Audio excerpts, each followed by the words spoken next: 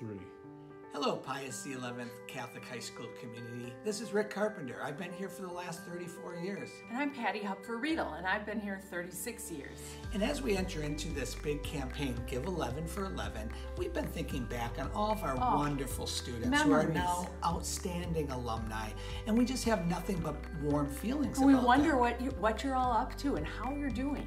And we're hoping that you had a great experience at Pius and that you're going to want to give to support Pius 11 for 11.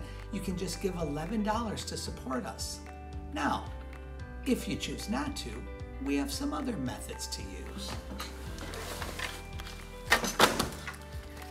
We have kept all of our grade books over the years. And if you choose that you don't want to give, we might have to open these babies up and expose your grades to the world. To the world. So here it says, Chris, you did not turn in page 151, numbers 1 through 5. It was due October 9th, 1997.